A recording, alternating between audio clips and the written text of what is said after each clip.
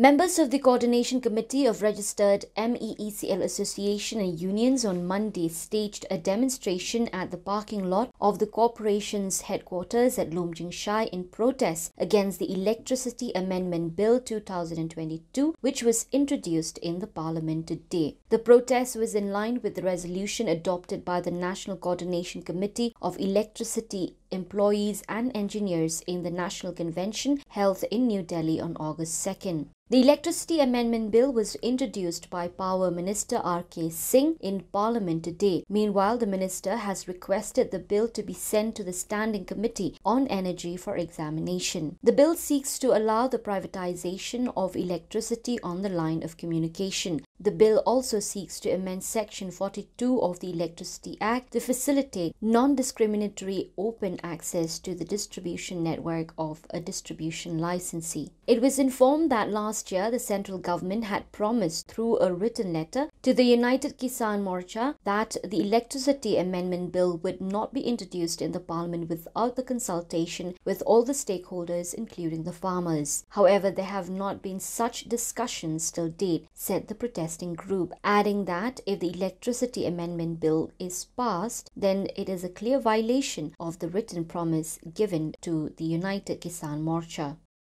The central government, without consulting any of the stakeholders, and in spite of giving assurances in writing to the Farmers Union, it has gone ahead of introducing the bill in the Parliament. Today we are gathering here to demonstrate, to raise our voice against this undemocratic move of the central government